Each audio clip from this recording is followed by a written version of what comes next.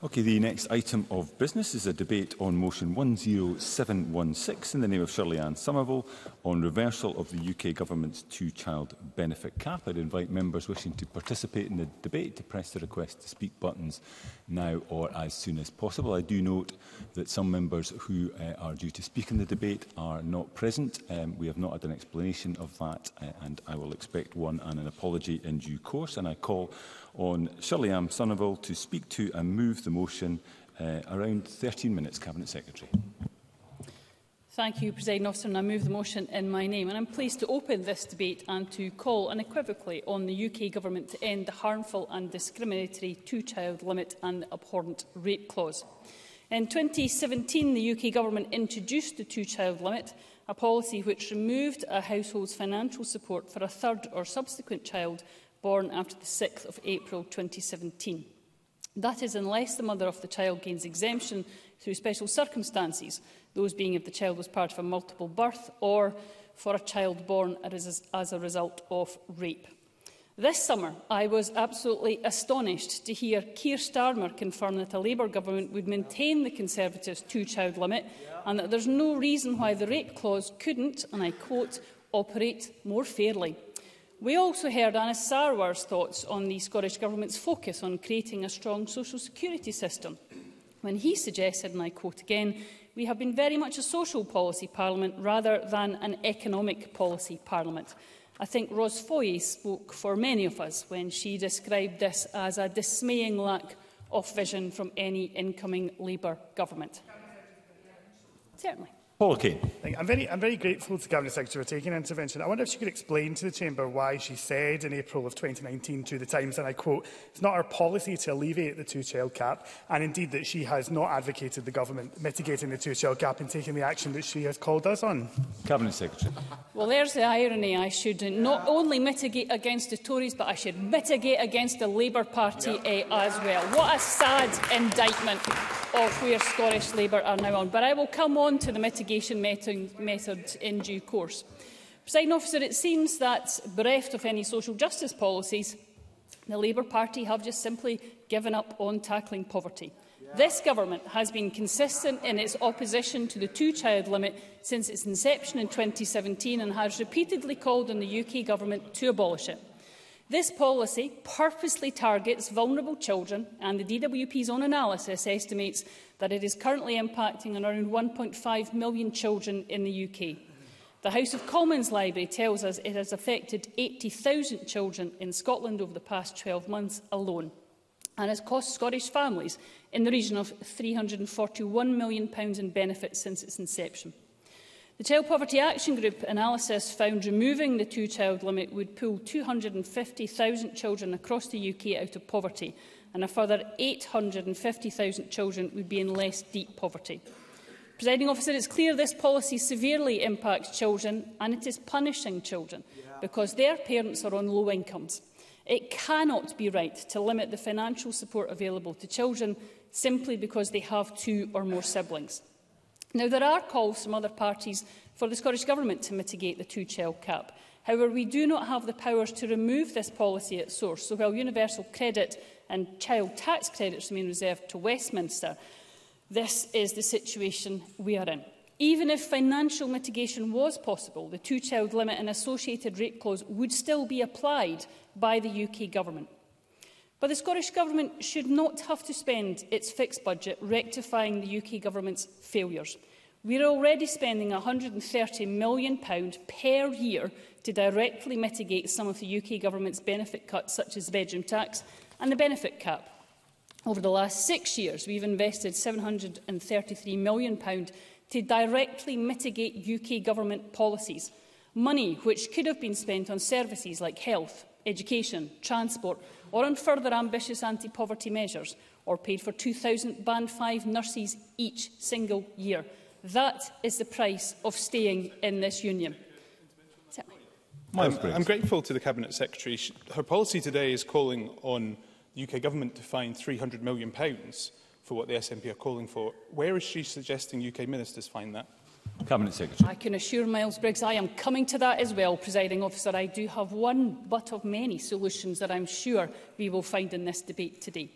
This, of course, also doesn't include our investment in the game-changing Scottish Child Payment, which we introduced to support families affected by the utter inadequacy of universal credit. By the end of this financial year, we'll have spent more than £700 million on the Scottish Child Payment.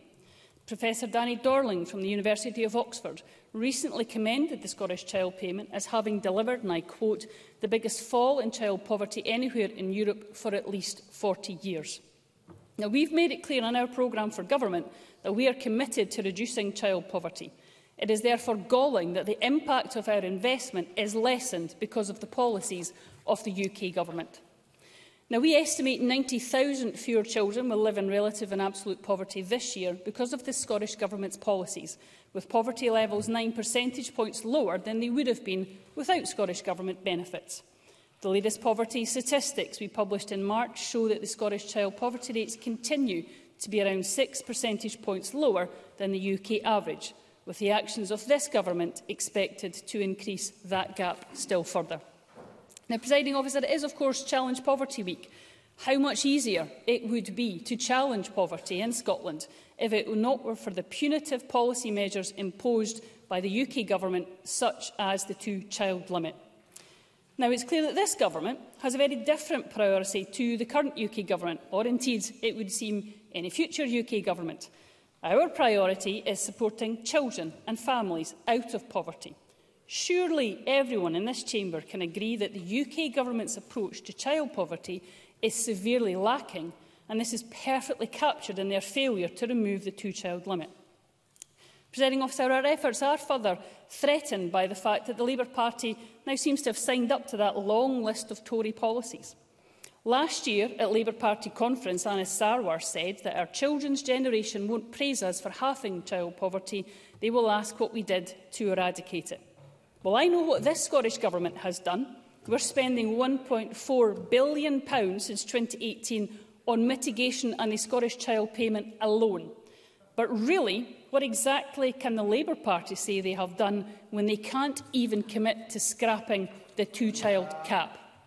So let's be very, very clear. Keeping the two-child limit and the rate clause is a choice. Labour's choice, the Scottish Conservative choice as well. Labour's spending pledges are a political choice. They claim the financial mess left by the Tories may impede them from doing the right thing. Well, Presiding Officer, let me help both of the parties out on this, but particularly the Labour Party. How about stop spending an extraordinary estimated £205 billion on a Trident renewal? How about Labour put bairns first, not bombs? That's exactly the type of political choice that would help us eradicate child poverty if they had the confidence and the courage to do so. Presiding Officer, amidst the chaos of Keir Starmer's U-turn, the sheer breathtaking hypocrisy of the Scottish Labour Party has now kicked into action. We first had the ridiculous claims by Scottish Labour leader that scrapping the policy would spook the markets.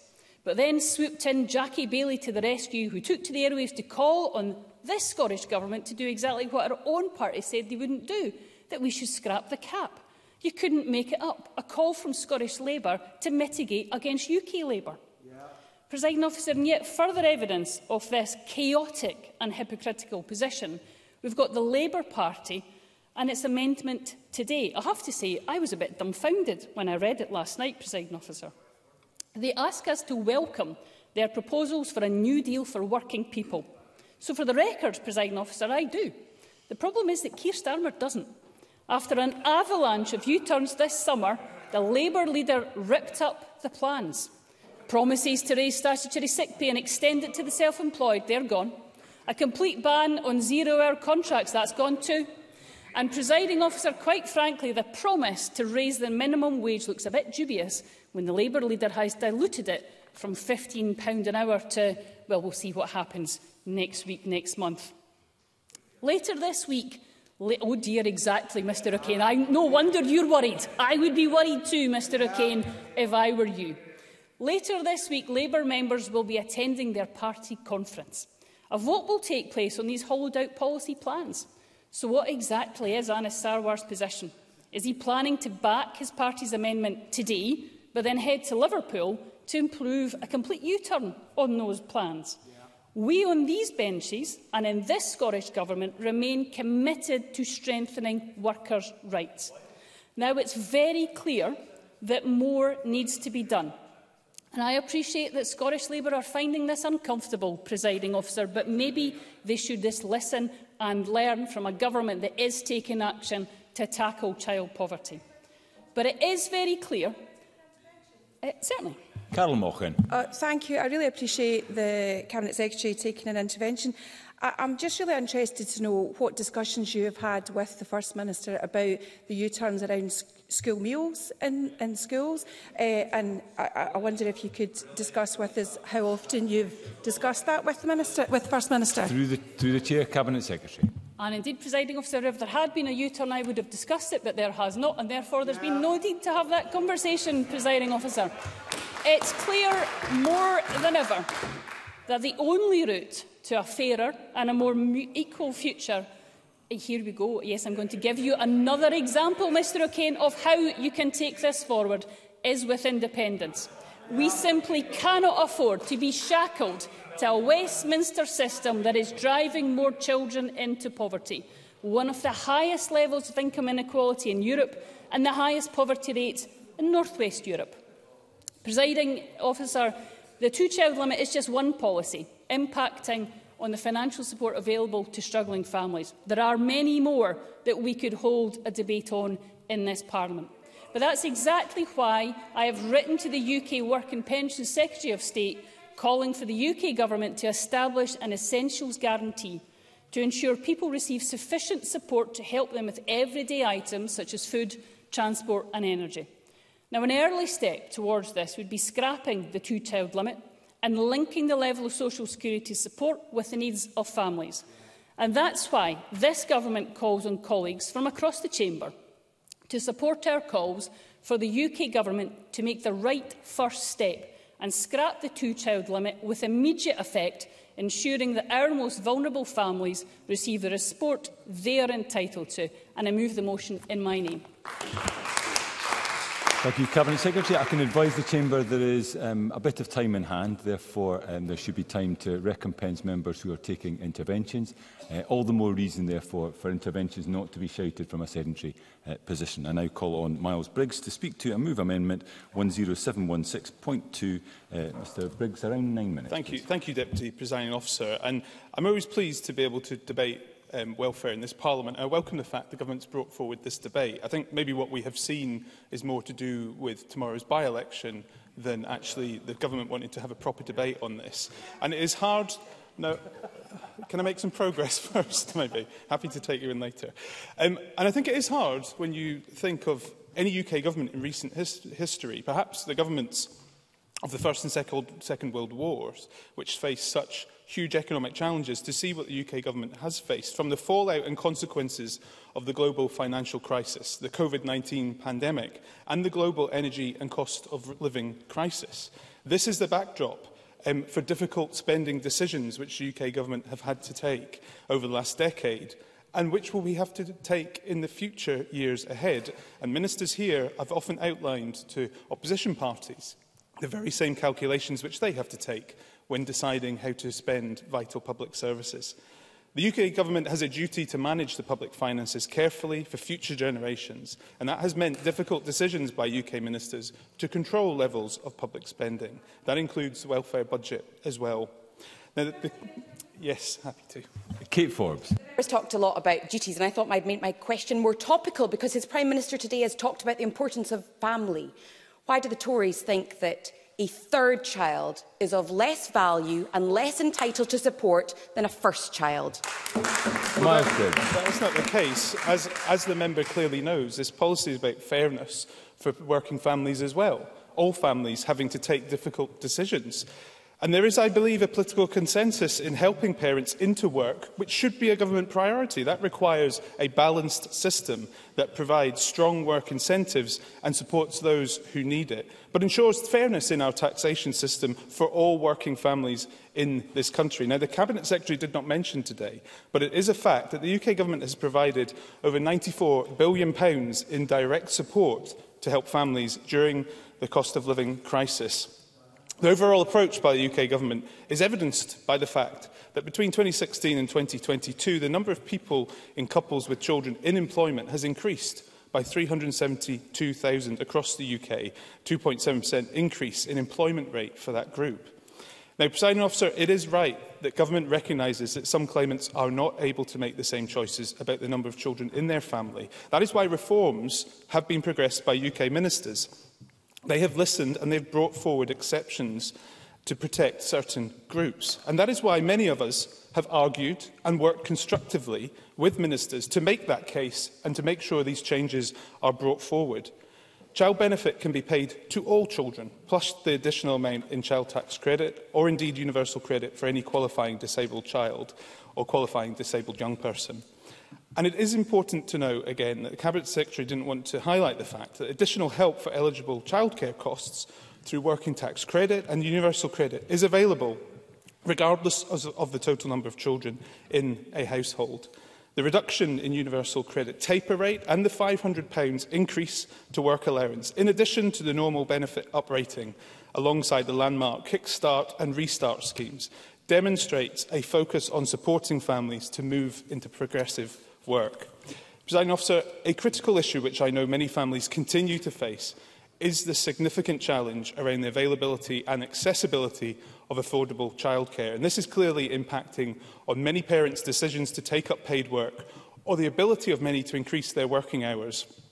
I know from constituents who have contacted me about this that finding childcare is becoming more and more difficult, with families finding less flexibility, not more, to take up work and training opportunities. And the failure of SNP and Green ministers to deliver on the Scottish Government's own policy of 1140 hours of funded early learning and childcare for years 3- and 4-year-olds is not helping to provide that opportunity for people to access the childcare they need to take up employment or training. And as the National Day Nurseries Association have warned just today, it has emerged that childcare businesses in around a third of local authority areas have begun this academic year without knowing how much they're being paid for funded places. Today we could have debated that crisis facing our nursery sector and the fact that just 3 of Scotland's 32 local authorities are actually increasing early learning childcare entitlement. Presiding Officer, as I have said, there is a political consensus that the most suitable way to lift children out of poverty is supporting parents into progressive work wherever possible. And children living in workless households are approximately 5 times more likely to be in poverty than those living in households where all adults are working. I think that's a consensus we should work together on to find solutions. Yeah, take this. Carol Mochan. I thank the member for taking an intervention. I thank the member for taking an intervention. I wonder if you can, on those benches, accept that the Westminster Conservative Government approach to benefits means that many families find it difficult to make sense of the DWP and to actually take part in the processes that are there for them to get the benefits and then move on to work. Miles Briggs. I'm always for discussions both in the DWP but also Social Security Scotland, how we simplify access to benefits. I think that's something both departments need to look up and take up, as the Cabinet Secretary is saying as well, is important. But the UK Government have continued to take action to help families with the cost of living. For example, the national living wage, that is set to increase to at least £11 an hour from next April. This increase will benefit 2 million people of the lowest paid workers in our country. I'd like to make some progress. I've only got a few minutes left. I'll maybe see later on. Recent SNP Green cuts, for example, though, to employability schemes are continuing to make that problematic for many families trying to seek that support. Now, the UK Government has consistently said that the best way to support people's living standards is through good work, better skills and higher wages. And getting people into sustainable employment needs to be a key priority for both governments working together. Now, I will do. Cabinet Secretary. I'm grateful to the member. I very much enjoyed his speech today on childcare and employability, but I wonder if we could get back to the point of the motion and he could just tell the Chamber whether he thinks a woman having to admit a rape is a fair thing or not in our society. As I've said, these are difficult decisions and governments have had to take them. The Cabinet Secretary has also got that to as well think about. But the failure of this government is what this Parliament is responsible for. And we have seen the failure, as we've heard already, for the rollout of free school meals, or the ability of local authorities to adequately fund childcare provisions, or the scandal of the record number of children living in temporary accommodation in Scotland today. That is this government's record, and it's one maybe the Cabinet Secretary needs to start debating more often than accusing others. Now, SNP Green ministers demand to know from opposition parties where additional spending commitments will come from. Cabinet Secretary today seems to think that the defence budget is the one she would target.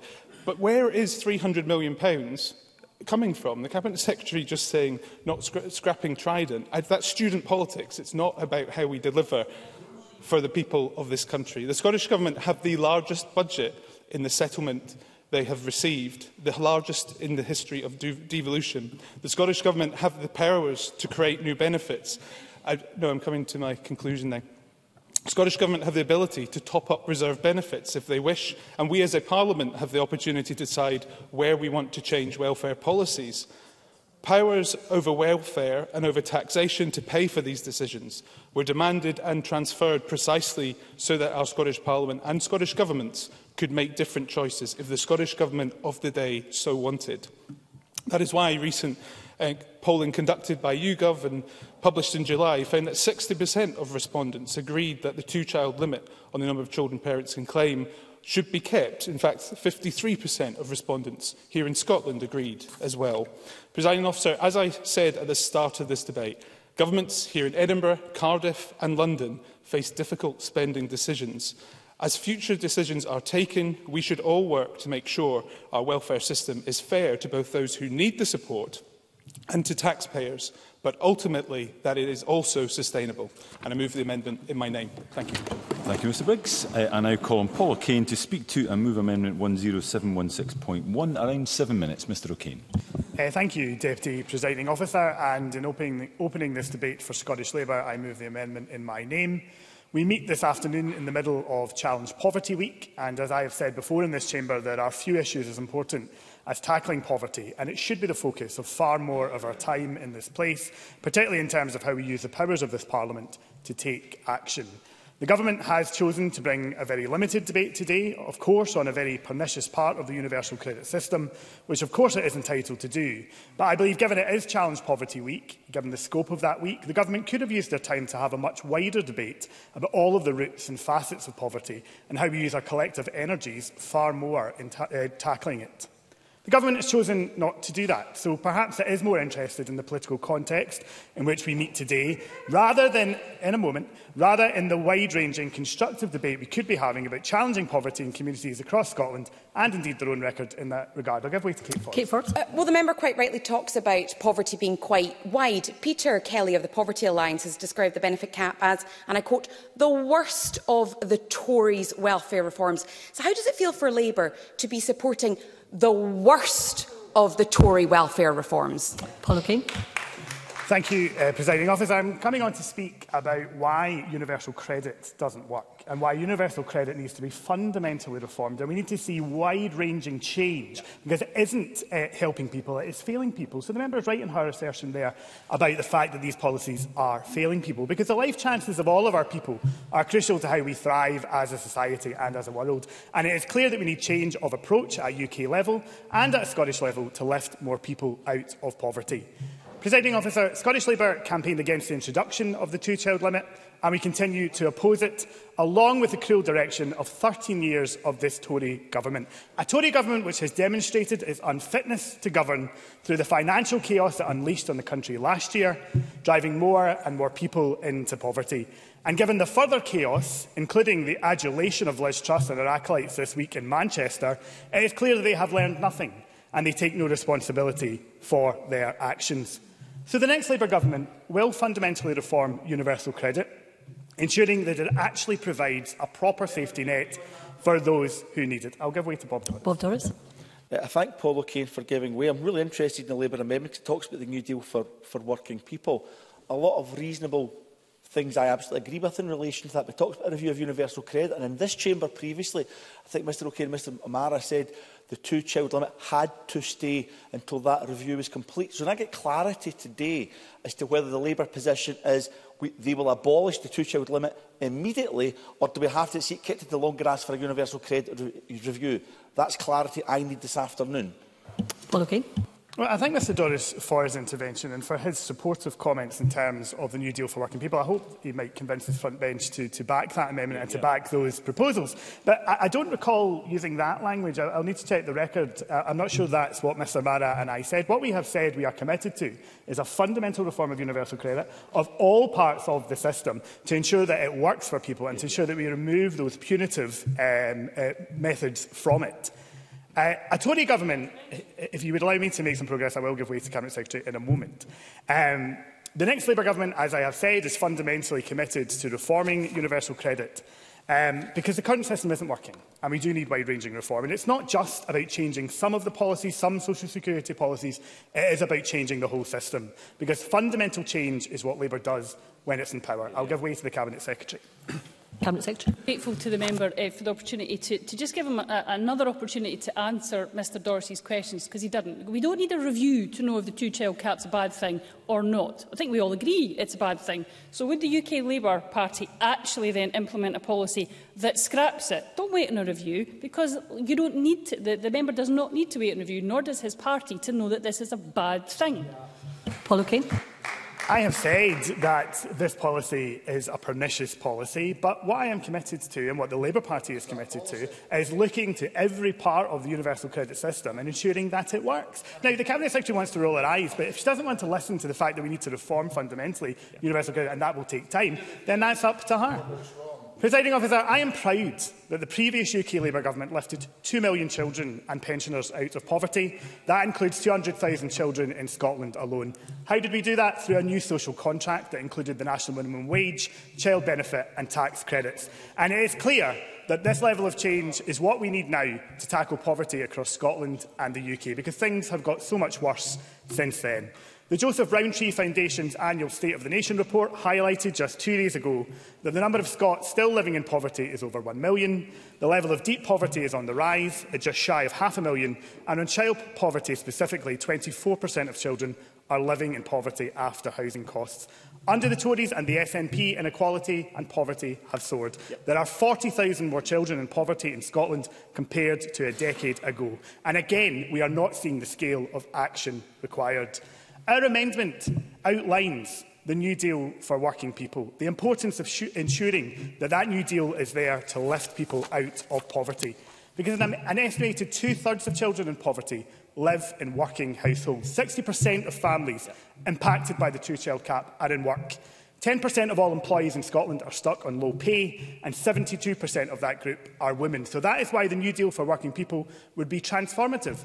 And it was endorsed by the TUC. We heard derision from the Cabinet Secretary, derision of a document and a policy backed by the Trades Union Congress. Because what is it going to do? It's going to ban zero-hours contracts, outlaw fire and rehire practices and raise the minimum wage to a living wage in order to tackle insecure work and make sure that work pays as a key route to ending poverty. Indeed, the TUC called it the biggest upgrade in workers' rights in a generation. So I do hope the government will be able to support a document and a policy supported by the TUC today and back our amendment.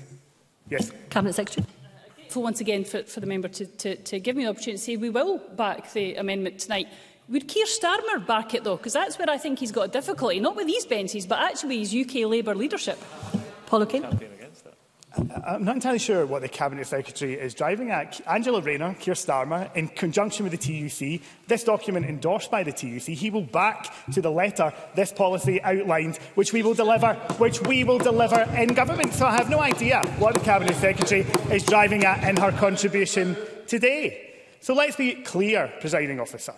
This is a transformative opportunity to raise people out of poverty wages and into secure work, because we know that the SNP haven't got the best track record when it comes to things like paying the living wage in government contracts, or indeed using zero-hours contracts to recruit campaigners. And just a few weeks ago, they abandoned the Parental Transition Fund of up to £15 million a year to tackle the financial barriers faced by parents who want to enter the labour market. So we'll no doubt again in this debate today hear about if only we had more powers, things would be better. If only independence was here, things would be better. But perhaps they ought to explain firstly why they're not using the powers that they have. And it's not just me who is saying that. The Joseph Rowntree Foundation again highlighted this week that simply complaining about the powers they do not have, quote, is to deny its direct responsibilities for things like employability, economic development, skills and so on. And if they don't want to listen to the Joseph Rowntree Foundation, then maybe they should listen to their own Poverty and Equality Commission, which in May 23 said in relation to the Child Poverty Delivery Plan, they are concerned that it does not seem to have the necessary clarity or sense of urgency about delivery of their actions. So, Presiding Officer, to conclude, it is time for fundamental reform of universal credit. It is time for a new deal for working people to drive up wages and standards and lift people out of poverty. And it is time to move on from two failing governments and deliver real change for people across Scotland and the United Kingdom. Thank you, Mr O'Kane. And I now call on Alex Cole-Hamilton. Thank you very much, Presiding Officer. And before I start, can I express my sincere apologies for my late arrival? I was unavoidably detained. Presiding Officer, the author Andrew Horowitz once wrote that childhood, after all, is the first precious coin that poverty steals from a child. In Scotland today, that statement is only too accurate. And at its heart, today's debate is about poverty, and more specifically, child poverty. Over 1 million people and 1 in 4 children live in poverty in Scotland today. That's 1 in 4. That's around 250,000 of them. In 2023, in one of the wealthiest nations on earth, that figure is unacceptable. It's outrageous. It's all the more shameful then when you note that 68% of children who are living in poverty are from working households. 29% of children live with a disabled family member. It has been 5 years since the Child Poverty Act set that target of fewer than 18% of children living in relative poverty by 2024. But the Joseph Rowntree Foundation reminds us that that reduction target will be unlikely to be met, in their words, without significant additional Scottish Government action. Presiding Officer, we are on the eve of that deadline and we are nowhere. Numerous studies have found that children who grow up in poverty experience many disadvantages that can have a negative impact on their health and significant social consequences. These effects are felt both during childhood and into adulthood. I saw this impact with my own eyes during the decade I spent working with disadvantaged young people, and I see it today in my own constituency. Poverty is affecting children's health, education and even their cognitive development. It is an adverse childhood experience. And, Presiding Officer, every child in Scotland should have the right to safety, to warmth, to a roof over their head and food in their belly. It is the duty of this chamber and this government to do absolutely everything in its power to alleviate this crisis, and it is a crisis, and to move forwards to a Scotland free of child poverty as soon as is humanly possible. Now, let me be clear from the outset, Liberal Democrats oppose the two-child benefit cap. We have always opposed the two-child benefit cap. We opposed it when it was introduced by the Conservative government in 2017, and we absolutely oppose it now. It is unfair, it's unjust, and it is an illiberal policy. The Child Poverty Action Group has called it one of the biggest drivers of rising child poverty. They say that removing it across the UK would immediately pull 250,000 children out of poverty overnight and take 850,000 children out of deep poverty. Deep poverty. 21st century Britain we're talking about. But we must also hold this SNP Green government to account for their own failures when it comes to social security in Scotland. I will take an intervention from Bob Doris. Hamilton for giving way. Does Mr Hamilton agree with me that axing the two-child cap and the rape clause does not have to wait for a review of universal credit? It should happen as speedily as possible. Having checked the official report, Mr O'Kane's position was indeed a review of universal credit first. Certainly my interpretation of it. What's the view of the Liberal Democrats? Alex Cole-Hamilton. I would support its abolition today. I think it's a moral imperative that we rid ourselves of this abhorrent policy. So I absolutely agree with the sentiment expressed by Bob Doris. Right now, those applying for adult disability payment in Scotland are facing longer waits in many cases than they did under the DWP system. Presiding Officer, when someone who is in receipt of PIP and living in Scotland reports a change in circumstances, they are currently forced to wait 3 months to be moved over, and only then do Social Security Scotland start work on their change in circumstances. If during that time. As is often the case, their condition worsens and they are entitled to a higher rate. They are missing out for that period. Something that should happen at the touch of a button is taking months and denying disabled people the support they need when they need it most. This lays bare the incompetence of the Scottish Government in removing the dedicated Social Security Minister to properly oversee this transition at its most critical juncture. And this Government promised fairness, respect and dignity. We all voted for that in the new Social Security arrangement. Instead, people are being left to face uncertainty for months while a decision is being made and they wait, sometimes in poverty. We've fought for more powers for this Parliament, but it's taking far too long for the Scottish Government to get itself ready, leaving people with the DWP for over a decade. That's not good enough for families across Scotland, some of the most vulnerable families across Scotland. And this week it was revealed that the Government have quietly scrapped a key plank of their anti-poverty strategy. It was only last year that ministers pledged to create a new parental transition fund to tackle the financial barriers faced by parents trying to get into work. Shirley-Ann Somerville has now said that it would, in her words, would not be possible to deliver and that it has run its course as a concept. Presiding Officer, this scheme was welcomed. I will. Cabinet Secretary. Grateful to the member to just point out the opportunity about why it can't work is because of the current powers and the fact that if we put something like this in place, reserved benefits will therefore be impacted and people would not find themselves any better off. So it's the practicalities of devolved and reserved that has made us have to look again at different ways. So please, we need to discuss this, but we need to discuss the genuine reasons why we've had to move on, and that's the implications on reserved benefits. Alex Cole-Hamilton. But the Cabinet Secretary will recognise the deep disappointment that this has created. That this was a scheme that was welcomed and recommended both by charities and those who lived in experience of poverty, and the Joseph Rowntree Foundation, in full knowledge of the facts, has called that U-turn, that move, deeply concerning. It's clear then. I will.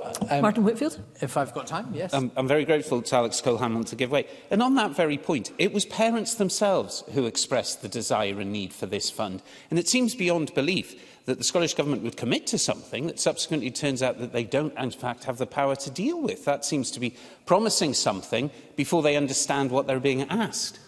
Alex Cole-Hamilton. And I'm very grateful for Martin Whitfield's intervention. And given the length of time that we've had to sort of understand the ecosystem of the benefits that we have in control over in this country, it is astonishing that they would give parents that false hope in that way. It is clear that in this is a government that talks a good game on supporting those least well off, but when push comes to shove, they fall well below par and often fail to deliver. Scottish Liberal Democrats want to get the Scottish social security system working faster and with the dignity that was promised. The dignity, and I say again, that we all in this place voted for.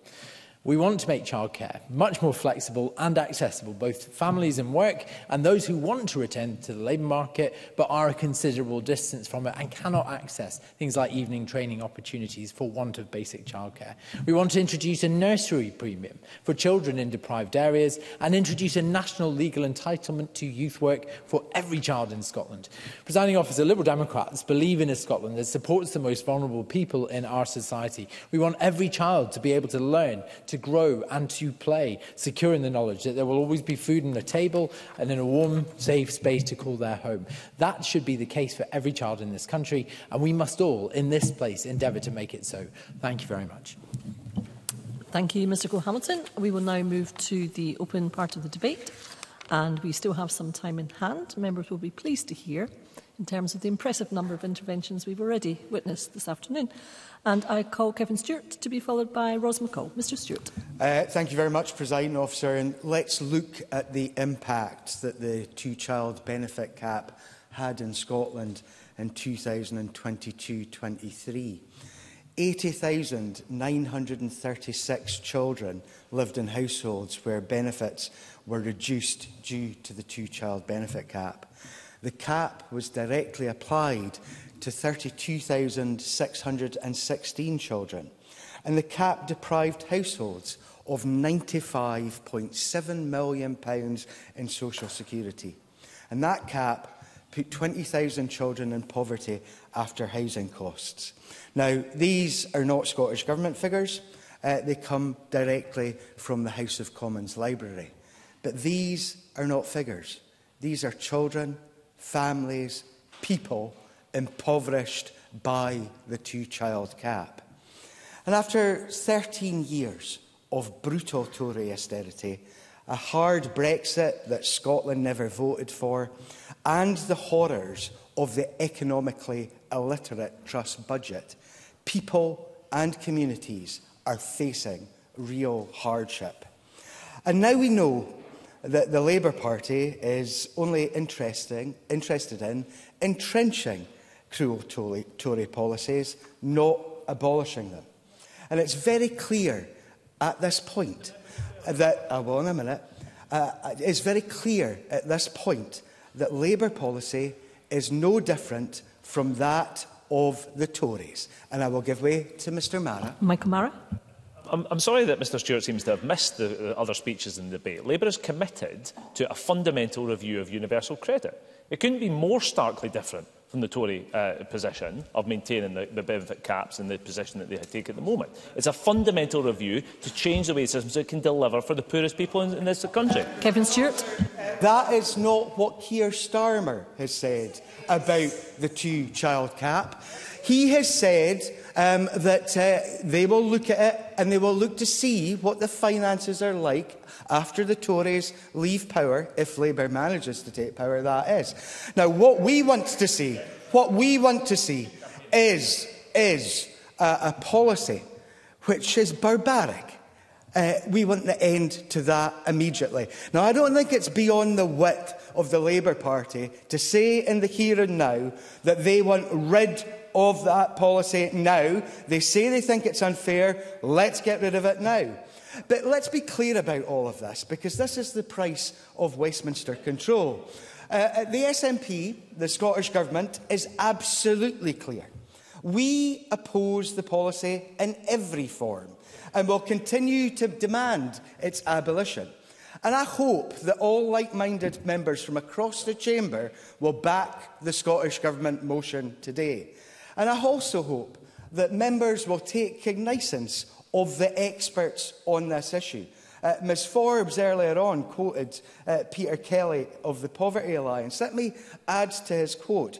He said that the two-child limit and the benefit cap represent the worst of the welfare reforms of the last 13 years. Any politician that claims to care about poverty, about increasing food bank use, about the well-being of kids, needs to commit to scrap this terrible policy. Action for Children have said, any government serious about tackling child poverty will eventually have to confront the cruel reality of the two-child limit, a policy designed to actively stop poor children receiving assistance to meet their minimum needs. And the Child Poverty Action Group in Scotland made clear the two-child limit, one of the most brutal policies of our times, affects over 80,000 children in Scotland alone, pushing up to 15,000 into poverty. Across the UK, 1 in 10 children are affected. And they said, all political leaders must commit to scrapping it. And what have the politicians said? Anas Sarwar has himself previously said of the Tories that this is the party that introduced the rape clause, which is a horrific piece of legislation within their welfare reforms. Where is that strength of feeling now? Why do we have to wait for some review? And how long will that review be? Where is that strength of feeling now? And why will Anas Sarwar and Scottish Labour not commit to that abolition right now? The Scottish Government has taken action on tackling poverty. An estimated 90,000 children have been lifted out of poverty because of SNP policies. And last year, over £3 billion was invested across a range of programmes targeted at low-income households, with £1.25 billion directly benefiting children through interventions like the historic child payment. I've got no time, I'm afraid, Mr Whitfield. By prioritising tackling poverty, the government here is not only addressing the cost of living crisis, but is, of course, also addressing the cost of the union crisis as well. Imagine what we could have been achieved if Scotland did not have to pay for and mitigate the Westminster mistakes. Chris Burt of the Joseph Rowntree Foundation recently told the Social Justice and Social Security Committee, our social security system in the UK at the minute is fundamentally inadequate. People are hungry in this country because of it. The UK government bear an enormous amount of responsibility for that. This Parliament has stepped into some of that space with good things like the Scottish Child Payment. That is a good thing. We know that a Labour government will be no different from a Tory one on this issue, proven today. Starmer has told us so, and Anna Sarwar has no option but to agree. Well, I don't. In my opinion, it's time for us to put a halt to the cost of the union policies that impact so harshly on our children. It's time for us to control all of the social security powers here. It's time for independence. Thank you, Presiding Officer. Thank you, Mr Stewart. I now call Ros McCall to be followed by Kate Forbes. Ms McCall.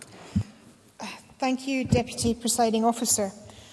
I'd like to start by noting the amendment to the motion from my colleague Miles Briggs and its calls on the Scottish Parliament to focus on devolved issues such as the rollout of benefits through Social Security Scotland and other policies that will ultimately benefit Scottish children. And it's to that I'd like to make my comments. No surprise there. The people of Scotland are looking for this Parliament to use its time to debate issues that are affecting them right now, like delivering on the promise, or raising attainment in our schools, or following through on school meals for its primary pupils, or funding free breakfasts, like fixing the failing 1140 hours free childcare provision, or how about providing local authorities with the funding promised for digital devices? Only 1 in 10 school children have received their free device, Presiding Officer. 90% of Scottish children don't have the laptop or tablet pledged pre-election. And some more cynical than I might think that was blatant politicking. I'm not taking any interventions. I'm going to get my points across. Thank you. Based on a conversation I'd overheard earlier, statistically, just to advise, the national average of children per household in the UK is 1.7. And of course, that equates to 2 children. And I'll just leave that there. Currently, the SNP and Greens, as the parties in government in Scotland, can use the extensive devolved powers to make changes that they believe are pertinent to Scotland. In other words, make choices.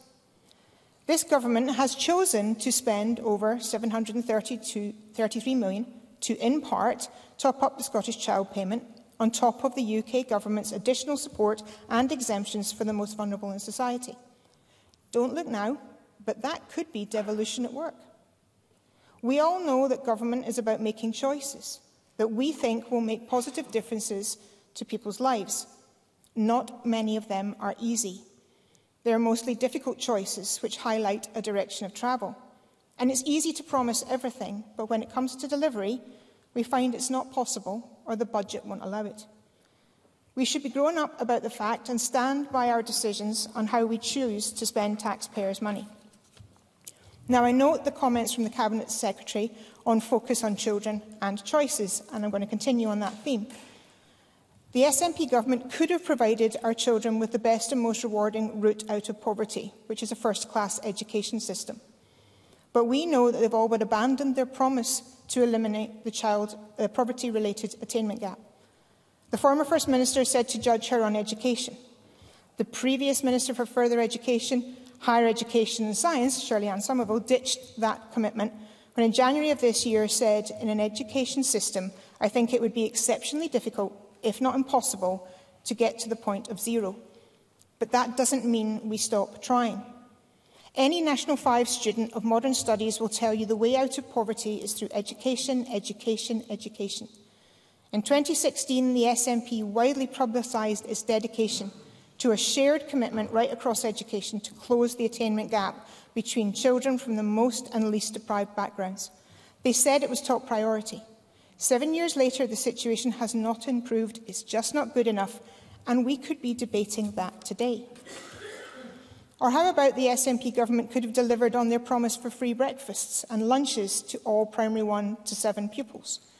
In 2020, the then Deputy First Minister, John Swinney, said, if the party retains power after the Holyrood elections in May, it would fund free breakfasts and lunches for all children, primary 1 to 7, and it would be implemented from August 22, making Scotland the first nation in the UK to offer universal free primary school meals. How laudable. By August 22, the promise had been broken.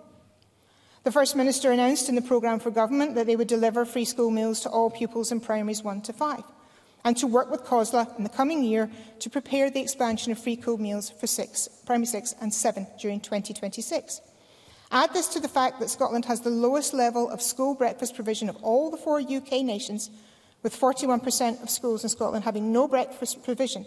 It's just not good enough, and we could be debating that today. Or how about the Scottish Government could have made the investment required to ensure that the delivery of the promise was on track and deliverable in the promised timescales? The Promise Oversight Board does not believe that delivering the original aims of Plan 21-24 is realistic within the timeframe, and they state that Scotland does not yet have a single route map to 2030 in place, a point the former First Minister agreed with me on in this chamber. The youngest, the most vulnerable and the most promising of our society here in Scotland are being promised so much, but the SNP have chosen to disregard these pledges, with no one taking any responsibility for these choices, and instead resorting to using children in poverty for obvious political gain, and it is just not good enough. And we should certainly be... I'm not taking interventions. I'm nearly finished. Presiding Officer, without sound to sound too cliché, Scotland's children are the future of Scotland. We have a duty to provide them with the greatest opportunities, and this is not doing that. For nothing more than political tomfoolery today. We do them a disservice, and we should be ashamed. Thank you. Thank you, Ms McCall. I now call... Point of order, Kevin Stewart. I seek your guidance, Presiding Officer, because this is a motion that has been brought forward today around about the 2-child cap. It is very specific, this motion. Now, I recognise that the opposition parties don't really want to talk about this and are deviating, and I'm happy to debate any issue. But I seek your guidance around about the motion itself and the fact that there is so much deviation in the chamber in this debate. I thank Mr Stewart for his contribution. I think Mr Stewart needs to look at not simply the motion but the amendments that were accepted by the presiding officer, and I think you'll find the answers that he seeks there. I call Kate Forbes to be followed by Carol Mochan. Ms Forbes. Thank you, Presiding Officer. I'm the oldest of 4 children. Being one of 4 was great growing up. But interestingly enough, none of us were treated as more or less important or more or less entitled to support by virtue of our position being born.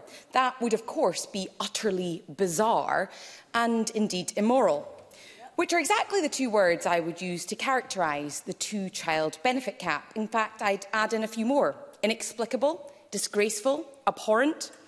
Perhaps we're over-familiar with references to the 2-child benefit cap, so it's lost some of its initial shock factor. So for clarity, the cap means that families are prevented from accessing essential welfare support for their 3rd or subsequent children. So in their time of need, a child is essentially abandoned by the state for one reason and one reason alone: the order of their birth.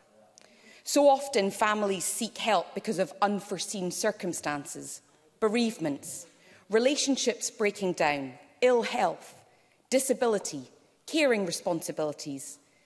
None of those are a child's fault, whether they are the oldest or the youngest. And all of those scenarios create unimaginable burdens that are far too heavy for any child to bear. But rather than find support and help, they're penalised, excluded and ignored. Their families are deprived of essential additional support. You often associate government diktats about family sizes with other, let's say, more authoritarian governments. And yet, the two-child benefit cap is rooted in the same ideology.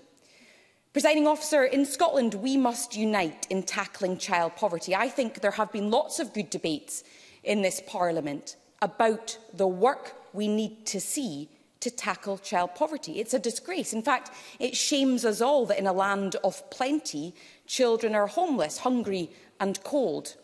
And that's why the SNP has done a huge amount of work tackling child poverty, introducing the game-changing Scottish Child Payment. That matters enormously. As Kevin Stewart said, you can talk about figures, 90,000 children not living in poverty that would otherwise live in poverty. And yet, for every child who needs it, the difference is profound. Because in Scotland, under the SNP, we build child welfare policies on fairness and dignity. And yet, as Shirley-Ann Somerville already said, yes, I will, Jeremy Balfour. Jeremy Balfour. Can I thank Ms Forbes for taking my intervention? In that point that she just made, can she then clarify, when she was the Finance Cabinet Secretary, and before that Mr Swinney, why was the free school meals still not being rolled out in Scotland, which you both promised? The point is they are being rolled out, but here's another point. £750 million being spent by this government just to stand still combating UK government policies. Imagine if all of that was adding value and we didn't need to ensure that the worst atrocities of UK welfare reforms were plunging children into poverty as we speak. We continue to spend so much of our time fighting and funding policy decisions imposed on us by a Conservative government. The Tories' two-child benefit cap and the wider welfare policy has driven up to 30,000 children into poverty in Scotland, an atrocious legacy after more than a decade of Tory austerity. Across the UK, the two-child limit now affects 1 in 10 children. The Child Poverty Action Group called that a tragic milestone. You won't see that on the Tory manifesto for the next election. Scrapping the policy could lift up to 15,000 children out of poverty at a stroke of a pen. Who among us would opt to keep those children in poverty when they could be helped and they could be supported with a simple change of policy? Well, I'll tell you who's opting to do that. First of all, the Conservatives, and perhaps you'd expect that. But who'd have thought Labour would choose to continue the two-child cap for as long as it takes them to do a review of what we already know is wrong? Yeah. Michael Mara. I hear the calls for urgency from across our advisory. Does she realise that we are perhaps 14 months away from a general election and that actually her government could mitigate this immoral situation now, in her own words? Kate Forbes. The member raises a vitally important point, which is why £750 million is currently being spent on mitigations, but he fails to recognise the £3 billion that is being spent right now supporting families and households across Scotland who are facing the challenges around cost of living and around poverty. And the Scottish Child Payment is directly ensuring that 90,000 children are not in poverty. Labour are supposedly progressive, fair, and yet they are content to, at very least, delay. Michael Mara talks about, let's say, 14 months to the next election. He's suggesting, what, up to another year, 2 years, 3 years on top of that, whilst you do a review, until at some point. That's not a great offer to the Scottish people. The bottom line, presiding officer, is this. For families in need, it doesn't matter whether it's a Tory government or a Labour government. The benefit cap will still apply. And that, presiding officer, is the reason why it will only ever be the SNP and it will only ever be the Scottish Parliament which will stand up for every Scot young and old. Thank you, Ms Forbes. I now call Carol Mochan to be followed by Marie McNair. Ms Mochan. Thank you, Presiding Officer. I want to be clear. The two-child limit is a cruel, damaging and appalling Tory policy which I fully oppose. I agree that it is a punitive measure which targets working families, kills hope and aspiration, and it has no place in the modern, progressive society that we want to create. I have made it clear before, and make it clear once again, that I deplore the Tory government's attack on working-class people. They are the friends of the rich and show no interest in redistributing wealth to those most in need. And sadly, Presiding Officer, the Tory amendment today just further highlights their ignorance to the damage they have caused to both people's lives and the economy. Because of the incompetence of this Tory government, any incoming Labour government would have to analyse the financial position left by the Tories, which will undoubtedly be extremely challenging. But I, and I know many others, all on these benches, will be chapping on the doors and calling for this policy, along with many of the other cruel welfare policies, to be removed. I take Kevin Stewart. I thank Ms Mochan for giving way, Presiding Officer. I get the fact that Labour are going to have to look at the finances. However, the Shadow Defence Secretary has committed the billions upon billions of pounds spending on Trident. Why can Labour not do the same thing with this two-child benefit cap? Karen Mochan. Thank you. Thank you to the member for that intervention. Can I be absolutely honest? I don't want to play this game. I want us to have a proper discussion about how we change the lives of people who are living in poverty. In this debate, Labour have made it clear that they will be doing all that they can to review these dreadful, cruel welfare policies and bring in proper welfare for people. And can I just move on and say that despite what the Cabinet Secretary, what the backbenchers are saying, they are unable to accept that Labour has a strong track record of lifting people, including many children, out of poverty. And I have every confidence that they will do it again. I'll take an intervention from the member. Marie McNair. Thank you, Ms Mochan. I just want to know what discussions Labour have had with Rape Crisis Scotland to see how we can make the rape clause fairer. Karen Mochan.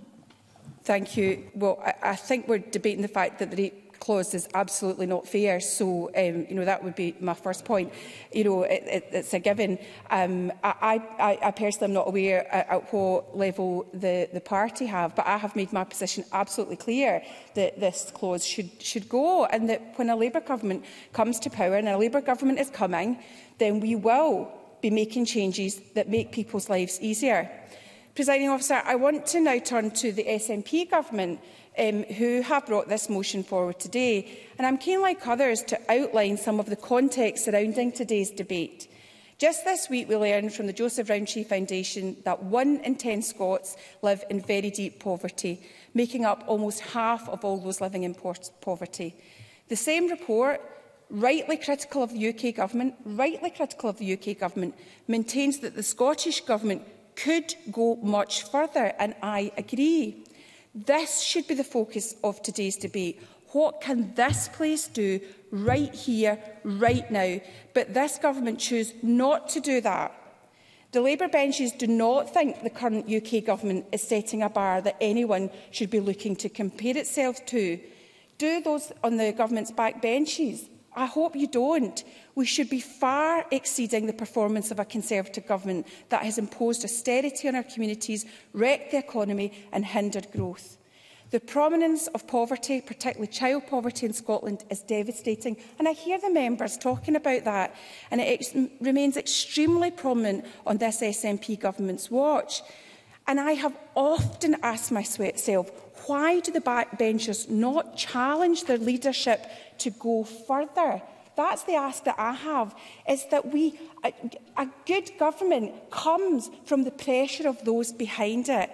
Is it merely doing a bit better than the Tories? Is that enough for the backbenchers? Of course. John Swinney. I'm very grateful to Carol Mochan for giving way. And on the subject of pressure from backbenchers. The front bench in here needs no encouragement to do things such as increasing the Scottish Child Payment to £25 per week per child. That's the front bench have been prepared to take that particular initiative.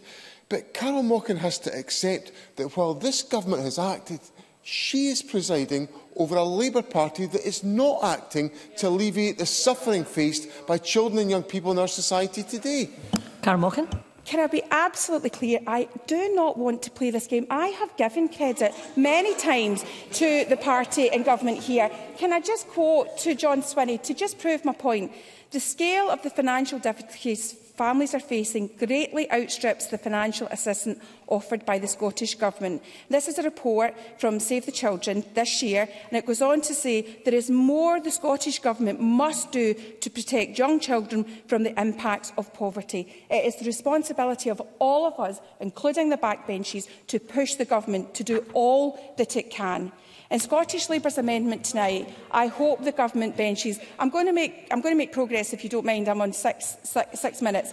I just want to say that I am glad that they are supporting the amendment tonight. But I want to make one last point in this Challenge Poverty Week. We live in a Scotland. Children in East Ayrshire and South Ayrshire, in my own region, are growing up in a Scotland where 1 in 4 children are in poverty.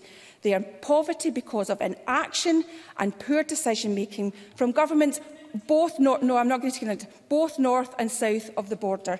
Members, it is our responsibility to take action. Experts are saying we are not going far enough. We are not going far enough. Communities are saying we are not going far enough. It is time for the SNP and the Tories to listen and act.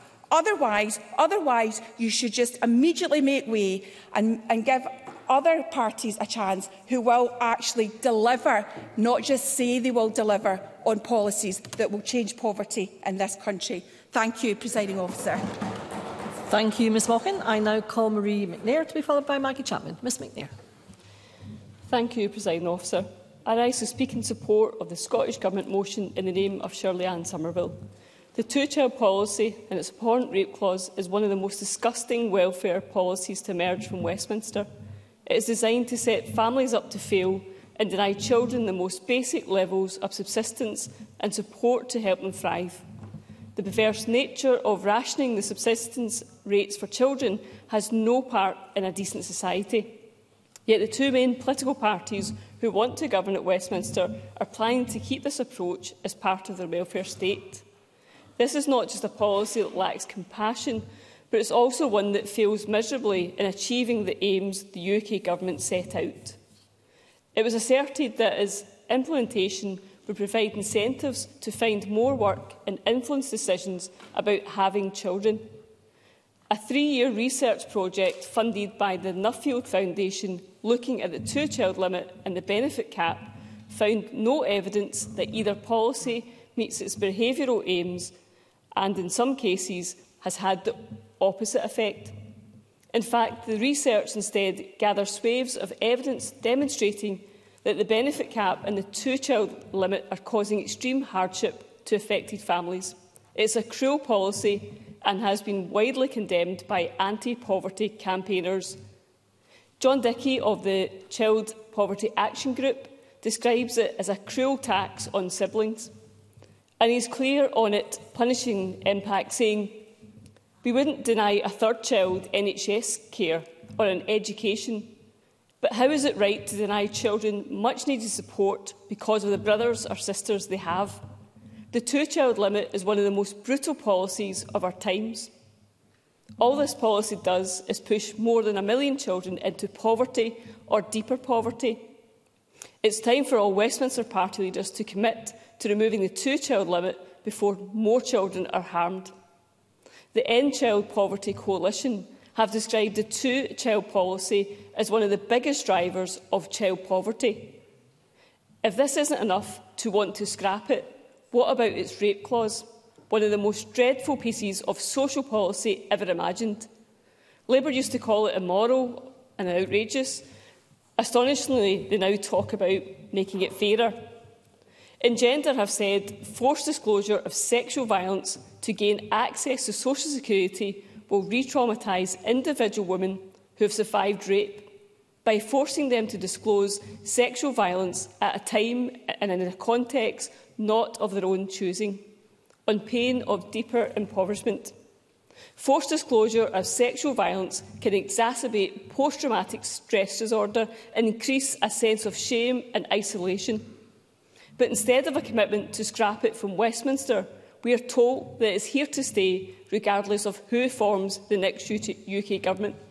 If the two-child policy isn't bad enough, there are families in the UK who are hit by a double whammy of the two-child policy and the benefit cap.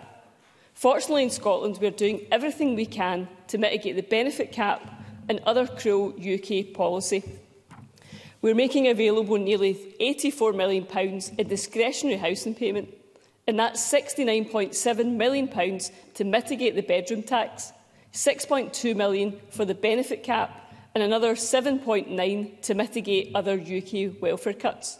We have also increased the Scottish Child Payment to £25 and expanded its eligibility and investment of £405 million, helping over 300,000 children across the country.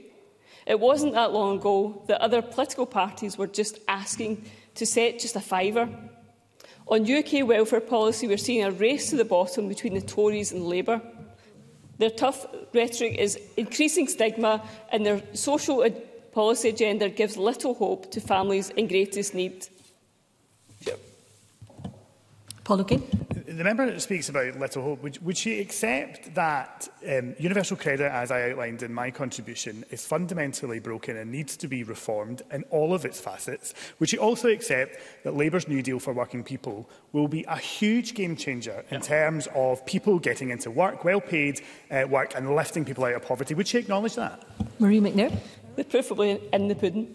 The Institute for Public Policy Research point out that UK policy sees social security in narrow terms with harmful rhetoric and ill-informed stereotypes. Conditions, they say, have enabled the UK to maintain one of the least generous rates of income replacement across the OECD. This humane policy is heavily contrasted with the dignity, fairness and respect approach driving us forward in Scotland.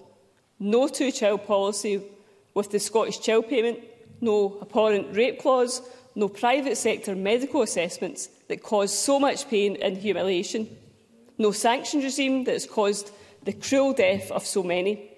To name just a few important differences in approach, it is clear that there is no desire from any of the political parties that aspire to govern at Westminster to bring about change. Change that brings a real safety net for when life chances require it. Change that shows a compassion that no child should be left in poverty. It's very clear, Presiding Officer, that change will only come when Scotland is independent. Thank you, Ms McNair. I now call Maggie Chapman, who's joining us remotely, to be followed by Bob Doris. Ms Chapman. Thank you, Presiding Officer. 6 years ago, the distinguished academic Professor Jonathan Bradshaw wrote, and I quote, "The two-child policy is the worst ever social security policy because it results in unprecedented cuts to the living standards of the poorest children in Britain. If the government needed to reduce the deficit, almost any other expenditure cut or tax increase would be less damaging. The aspiration of the policy to influence fertility is discriminatory and hopeless. The exceptions will be unpleasant to operate. It is morally odious, vindictively conceived, and it will not last." End quote. He was right about everything, except, so far, his final point. Shamefully, it has lasted. Another Jonathan, the Labour MP Jonathan Ashworth, then Shadow Secretary of State for Work and Pensions, gave an interview to the Daily Mirror earlier this year. He agreed with a former Tory welfare minister in describing the two-child limit as a vicious policy and said that, again I quote, "The idea that this policy helps move people into work is completely offensive nonsense." Just a few short weeks later, Keir Starmer was equally clear. Why wouldn't he be? It's an issue of such moral clarity agreed by civil society, by charities, academics, unions, faith groups, conscience-stricken Tories themselves, and voices from across the spectrum of Sir Keir's own party. So, what did he say? We are not changing that policy. This is where the empty politics of focus groups has brought us. This is what our children face, a fate recognised as morally repugnant, yet normalised by both players in a cynical game of first past the post. Let us remind ourselves why both Jonathans were right. Austerity itself was, of course, based on a lie, propped up by analytical incompetence and feeding upon bigotries of the cruelest and most inflammatory kind. The attempt to turn George Osborne into some sort of national treasure reveals some terrifyingly short memories. And like so many other vials of austerity's poison, it has failed even in what it set out to do. It hasn't reduced public spending in anything but the most trivial and short-term sense. For we know that the real costs of the child poverty it created are wide and deep, affecting not only those children themselves, but their families, their communities, and society beyond. Those costs are borne in relationships and well-being, in health and education, in employment and economic stability. If the architects of austerity thought about child poverty for no other reason, they might have considered its impacts on the economy and public spending far outweighing the petty cash they snatched away. It hasn't enabled parents to find work, or for the majority who are already employed, to work more hours or to receive higher pay. In fact, as this year's LSE study showed, it often heightens the obstacles they face, including childcare costs, time constraints, and mental health pressures. And it hasn't stopped people from having more than 2 children. Again, the evidence is there, evidence that anyone with a heart could have expected to see. Families have 3 or more children for many reasons and in many circumstances. Storms may come to us all, bereavement or breakdown, loss of relationship or livelihood, illness or isolation. To slam the door on the smallest is neither social nor secure. It's barely even human. For this policy has real effects, though not those it was advertised to bring. As we all know too well, the 2-child limit increases child poverty, especially for the most vulnerable families. It brings with it the old enemies of childhood: hunger, cold, homelessness, family debt. It punishes women, especially lone parents, as they struggle, going hungry themselves to keep their children warm and fed. It violates the most basic human rights, including the obligation under the UNCRC to give primary consideration to the best interests of the child. It breaches reproductive rights and blatantly discriminates by religion, culture, and gender. And I'll give way to Martin Whitfield. Martin Whitfield. I'm very grateful to the member to give way, and she's indeed making a very powerful speech, particularly around the UNCRC. Would she agree with me that fundamentally the safety net of the social security system is not in any way helped by the current universal credit, and actually a review of the whole system is actually what the people of the United Kingdom need, who seek to rely on it? Maggie Chapman. I agree partially with Martin Whitfield that the universal credit is part of the problem, but that's no excuse to delay the scrapping of this obscene, immoral policy right now. It could be done tomorrow if we so chose to do.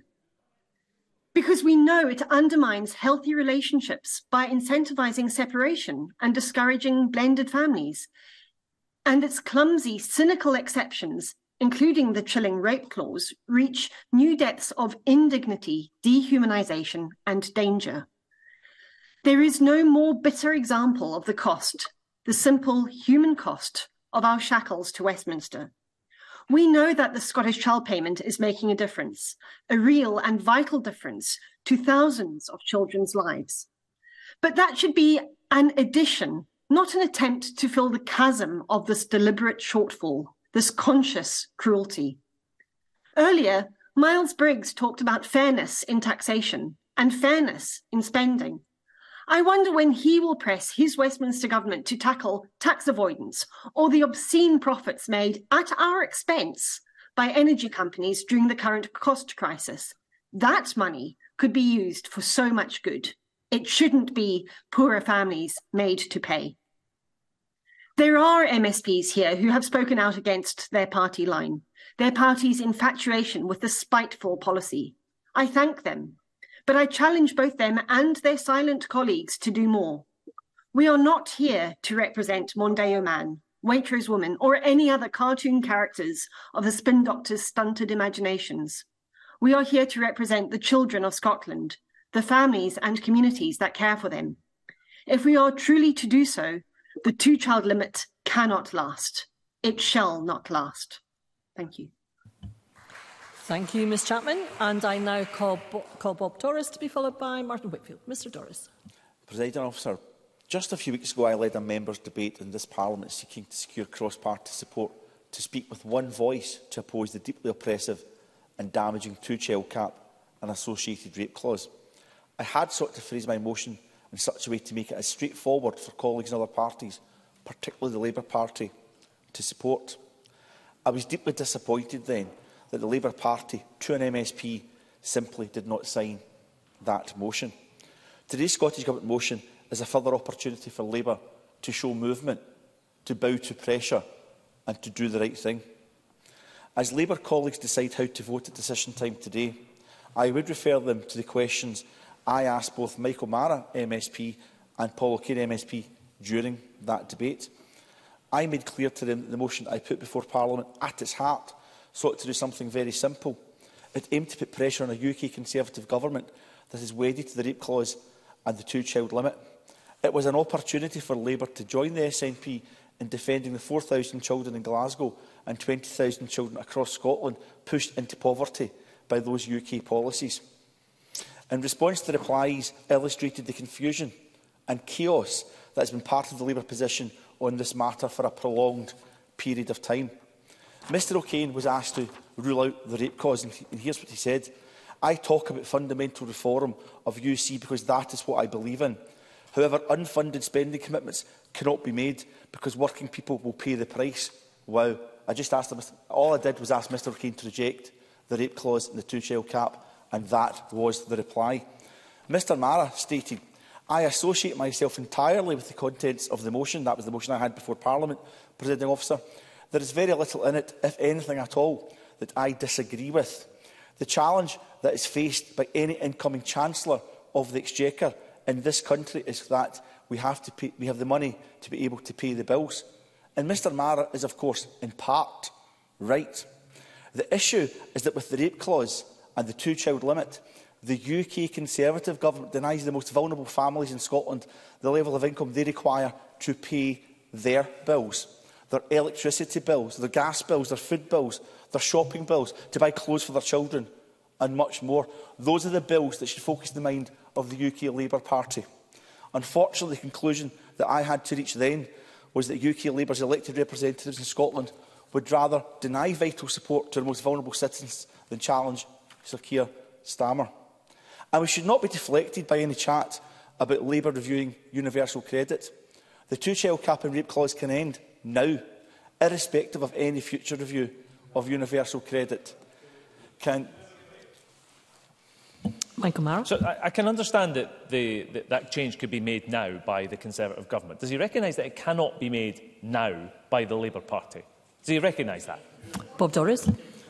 I thank Mr Mara for that intervention. It's actually a really helpful intervention because should there be a future UK Labour government, they could abolish this within months, perhaps even weeks, and that commitment has not been given this afternoon by Labour. Can anyone imagine designing a UK benefit system that identifies need and seeks to support those who clearly have such a need, but it effectively also says, we'll help you support your first two children, but you're on your own with any siblings. They simply don't count. Their needs don't count. Because at its core, that is precisely what the benefits cap and two-child limit does. And it doesn't require a Labour review of universal credit to reach that position. The Scottish Government have been clear that any benefit system that operates in such a way is immoral. It's unethical. The Scottish Government have not only condemned such a system, We have acted to put in place an alternative, dignified system here in Scotland within our devolved competencies and within the constraints of our budgets. And the difference has been transformational with the delivery of our game-changing Scottish Child Payment. We roundly rejected any suggestion of a two-child limit or a rape clause. We designed a system based on fairness, on dignity and respect. That's all we're asking Labour to do as well. This is... Paul O'Kane. Would he, however, accept that there are significant challenges in the delivery of social security in Scotland, not least in terms of the wait times that exist for adult disability payment, and indeed challenges with getting the right advice and support for people across Scotland? Bob Doris. What Mr O'Kane is saying, that Social Security Scotland will continue to strive to improve the service offered to people of Scotland based on dignity, fairness and respect. I'm absolutely happy to confirm that. This is not about politics, of course. It's about people. It's about offering vital support to people in their life, for families that are really struggling. I previously mentioned in this chamber how Glasgow North West Citizens Advice Bureau, based in my constituency, how they've been helping those impacted by the rape clause and the benefits cap. And here is what they told me.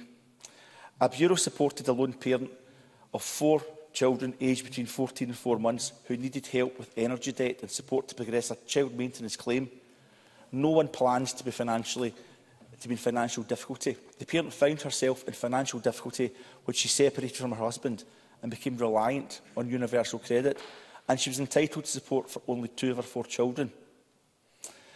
Glasgow North Citizen Advice Bureau also assisted another lone parent to 4 children who ranged from 12 years old to 3 years old. The Bureau assisted in applying for health-related benefits for 2 of the children who had severe additional support needs. The parent had found himself in financial difficulty when his wife died, and he gave up well-paid work to care for his children. In claiming universal credit, he was entitled to support for only 2 of his 4 children. Presiding Officer, imagine experiencing such a bereavement or a relationship breakdown and facing such severe financial hardship under a UK benefit system, not by accident, but by design. This is the reality of the two-child limit in practice.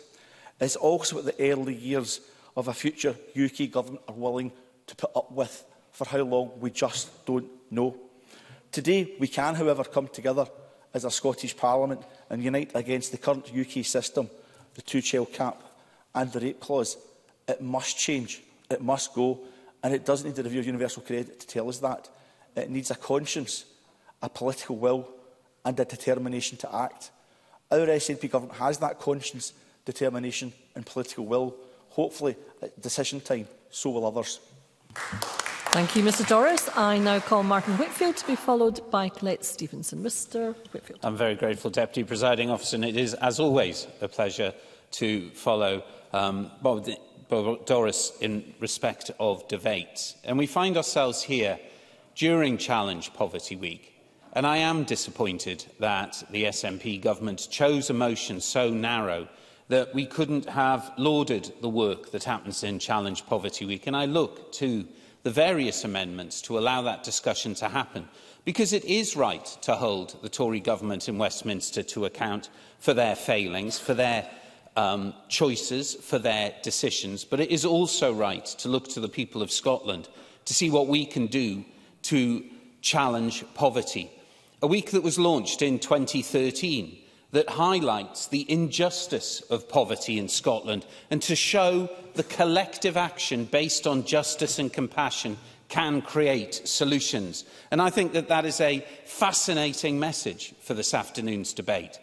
And this week in particular, the asks are where the people of Scotland value their communities, where we can be safe and secure in sustainable homes, where we can have enough to live in a decent, dignified life, where you can travel where you need to go, and where no one goes hungry. And in those asks, generic as they are, they speak to the volume and the challenge that exists around poverty, both here in Scotland, across the United Kingdom, but also actually across the world. And we look today in this debate from some members here to a very specific point, and they want to labour that point. They're right to do so. It is a political decision. But I think it is a missed opportunity in this week not to look to how answers can exist across our Scottish communities to improve the well-being of our children, of our young adults, of their new families, of working people who are working and in poverty, a level that we have seen exceed recently, and towards our older generations who need the care and support both of their communities, but also of this Scottish Government and also of the Westminster Government, so that they can have a dignified life moving forward. I would like to echo a comment that Miles Briggs made about the availability of childcare and the information that's become available today about the concern that the private sector has, not just of not being able to deliver a Scottish Government promise, but that in doing so will lead to their going bankrupt and out of business, which will again cause huge problems to families who need that childcare to allow people, significantly single-parent families, where again, of course, significantly it is women, to allow them to go to work. And I would also like, in the short time that I have, to echo Ros McCall's speech about education. Of course, a speech made at the University of Southampton, one of the great educational institutions, back in May 2001 by Tony Blair. And I welcome her acknowledgement that actually education is one of the long-term solutions, but is not one of the long-term causes of poverty, and the expectation that our schools, that our teachers, that the adults that support our young people can solve a problem like poverty is both disingenuous, it's unfair, and actually is putting unacceptable pressures on a system that should be there to allow young people to develop, to mature, so that they can take part in their future life. And to echo a previous debate where John Swinney intervened on me, to have the discussion about the responsibilities and the obligations that rest with parents and rest with schools and the difference between there. But turning more specifically to the debate that we have had this afternoon, and I think it is right to echo Carol Mocken's comments about was there a need for this to be the politically strong debate that has been brought about because of the phrasing of the original motion. And of course that is the choice of the government. But to do so, I think, is disingenuous, particularly in this week of all weeks. And it's interesting, Bob Doris's contribution, and when asked about the provision of the social security, and he was right to talk about it being a developing and iterative process where people in Scotland hopefully will be dealt with more fairly, more equitably, let's face it, just more kindly by a social security system. But then to reflect back some of the other comments. Why can't that happen now? Why is it not happening now? Why can't it happen today? And Bob Doris is fully aware of why it can't happen today, and I find it again disingenuous that there seems to be a clarion call, particularly towards ourselves here, and I compliment... Of course I will, Mr. Bob Doris. I thank the member for giving way, but I think he's conflating two opposite things. The Scottish Government, for example, started off with £10 Scottish child payment. That's now £25. That wasn't about process, that was about delivery. Abolishing the two-child cap is not about process, it's about delivery, and UK Labour could do that immediately when elected. Martin Whitfield. Can I compliment Bob Doris on recognising the potential privilege that Labour has of being the government in Westminster imminently? I deeply hope it would in fact be tomorrow.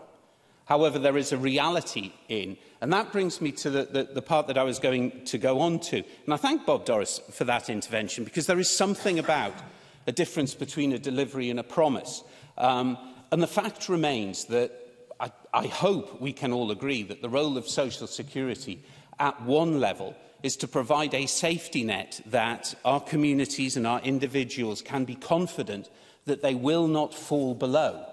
And that should offer them the dignity that we have already talked about. But to do that is not the two-child cap. To do that is the aberration that is universal credit. It fails to recognise the complexity of individuals' lives. It was initially brought in to try and even out the complexity, make a simple system that could then be delivered. We have seen through experience that that has not happened under the Tory government at Westminster. It has become almost as complex as the myriad of benefits that it sought to replace. And we have said here today that Labour will look and review universal credit. And we do so for the very reason that we had earlier in the discussion, and I will bring my comments to an end, Deputy Presiding Officer, over the Parental Transition Fund, a promise of the SNP government for £15 million a year, an original idea that came through parents themselves and commented upon the Joseph Rowntree Foundation, only for them now to be told a year later they can't have it because we don't have the power. So, can I urge all governments to be incredibly careful about what they promise and make sure that they can deliver what they promise, because people feeling betrayed upsets and actually lowers the reputation of politicians, governments and indeed parliaments. I'm grateful, Deputy Presiding Officer. Thank you, Mr Whitfield. And I now call Colette Stevenson. Ms Stevenson. Thank you, Presiding Officer. It's Challenge Poverty Week and today's theme is adequate incomes. So it's very apt that we are having this debate. The UK Government must scrap the two-child limit. It is abhorrent, punitive and it undermines action to reduce child poverty in Scotland. The two-child cap likely affects around 1,000 children in my East Kilbride constituency and over 80,000 children in Scotland. Last year, families in Scotland lost nearly 96 million compounding hardship during this Tory cost of living crisis, and that is nothing short of disgraceful. As Engender pointed out, this policy disproportionately affects women and is part of a Tory welfare system that entrenches women's poverty. Abolishing the two-child limit could lift 20,000 children in Scotland out of poverty, and research suggests this would cost around £1.3 billion across the whole of the UK, a fraction of the £4.3 billion the Tory government wrote off in alleged fraudulent COVID loans. Presiding Officer, the two-child limit is also known as the rate clause. The UK Government website says that there are exceptions to the two-child limit, including where a child was born as a result of non-consensual conception. Women have to declare the name of their child and sign to confirm that they, quote, unquote, believe that this applies to their son or daughter. In Scotland, over 2,500 women last year had to relive the trauma of sexual assault or coercive control just to put food on the table. This is just one example of the cruel effects of the two-child limit, an abhorrent policy introduced by the Tories and one that the Labour Party will keep. A recent study led by the University of York found that the two-child limit is a poverty-producing policy that has failed even to meet its own aims. The researchers found families with 3 or more children that did not know about the two-child cap because they were not on benefits at the time of the birth. Of course, circumstances for anyone can change, and you don't know when you might have to rely on the social security safety net. That safety net has been shrinking under the UK Tory government. With limited powers over social security in recent years, the SNP in government has built a new system with dignity, fairness and respect at its core. The game-changing Scottish Child Payment has been rolled out by the Scottish Government, providing £25 per week for every eligible child, and it is estimated to lift around 50,000 children out of poverty in the next 12 months. This policy highlights the stark difference between the cruelty of the Westminster system and the fairness of Scotland's social security system. Presiding Officer, I welcome the fact that Scottish Labour are favourable to the SNP calls to scrap the two-child cap. However, that means nothing, unfortunately, since their Westminster colleagues have made it clear that a UK Labour government will keep it. Now, considering the Tory amendment, it's clear to me that they just don't get it. They support austerity to manage public finances for future generations. Presiding Officer, their austerity agenda and policies like the rate clause are harming those future generations. Leaving aside the immorality of their policy choices, with nearly 1 in 3 children in the UK living in poverty, that statement is a false economy. Child poverty affects future outcomes. It leads to future tax receipt losses for government, as well as additional social security spending in the long run. CPAG estimates child poverty will cost the UK government, at the very least, £39.5 billion this year. Given that the Tories don't actually care about the reality of the public finances, and they certainly don't care that their policies are creating poverty, the Conservatives say they are the party of growth.